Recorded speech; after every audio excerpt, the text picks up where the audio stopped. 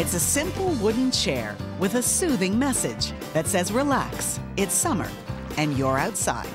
It's this unique form that looks like, wow, I just want to sit there by the lake.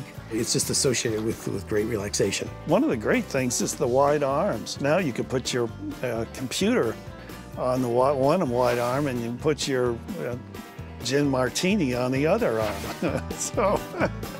The wide arms, the sloped back, the deep seat are what give the Adirondack Chair its legendary shape. It's been a mainstay for generations of campers, cottagers, and folks who just love the great outdoors.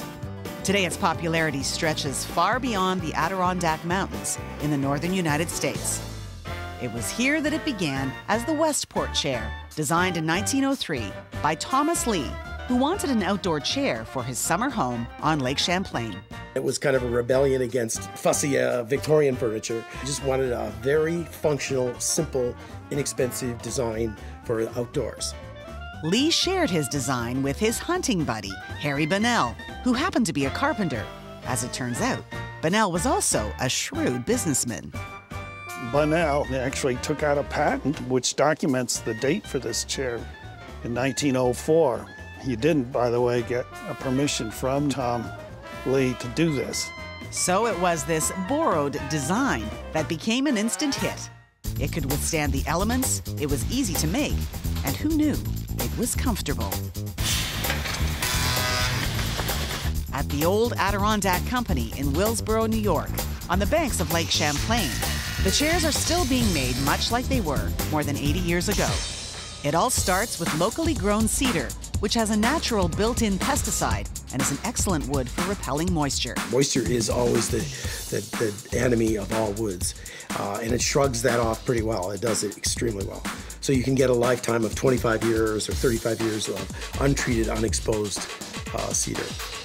First, the raw lumber is placed in a large kiln, reducing the moisture and making the wood easier to work with. The kiln basically has huge circulating fans and some major dehumidifiers. We heat it up a little bit, like 80 to 85 is a nice sweet spot to run it.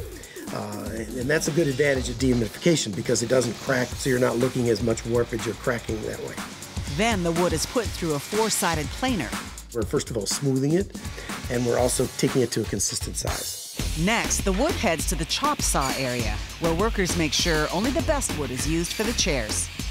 We'll take ingots of wood, which are 8 feet long, and take it down to a specific set of parts. We have to use smooth, tight knots, and there's loose knots or holes or rotten areas. So your ability to see all that and cut to that is a huge impact. Parts are stored according to size in a system called a supermarket. Then it's time for the builders to go shopping. He knows what pieces are required, so he goes and draws that off his supermarket, puts it on his cart, and his next step would then be to take it to the shapers and create the actual shaped parts from the basic material there. They're shaped with a unique system that uses clamps and fixtures. The fixture has the shape of the part that we're trying to make, and you clamp the board into that fixture, and then by putting the combination of the fixture and board on the shapers, we're going to copy it. Then it's over to the drilling area. Now all the parts are ready for the important sanding process. We spend at least a quarter of the time on a chair sanding. You can oversand and it looks less precise. You can undersand and it looks like you took planks from an orange crate. So there's a huge impact on quality and also how it feels. The chairs are assembled using a special system of jigs to make sure all the parts stay in place. It starts with the legs, called an H-piece for its distinctive shape. Then the seat and the arms are put together. Now the trademark slatted back is created. Finally, all the parts come together with perfect angles to make the chair both sturdy and relaxing. The angles have to be exactly right. That's possibly a secret. Once you get in it, you don't want to move anywhere. So you take the New York Times, and you sit there with a drink, and then you're there forever. The chairs from the old Adirondack Company have a unique folding feature, which adds to their longevity.